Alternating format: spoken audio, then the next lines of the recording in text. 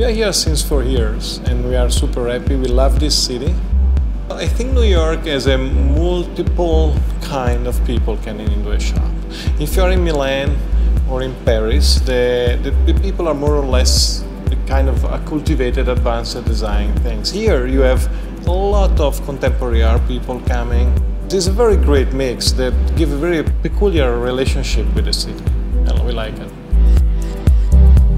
To show lighting is not an easy thing because we have a lot of product, but the best way is to see the lamps a little bit inside a niche kind, so you perceive not only the design and the body, but also the light effect of the product.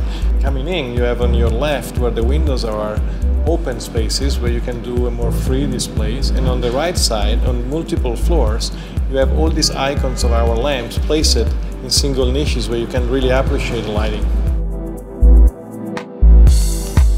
Now we are introducing a very new, credible piece designed from Michael Anastasiadis, a Cyprus guy living in London.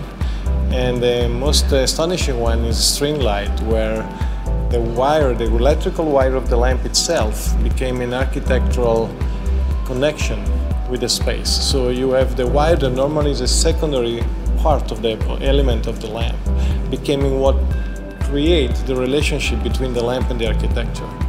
And Michael is inventing a new way every day, so we're having a lot of fun with it.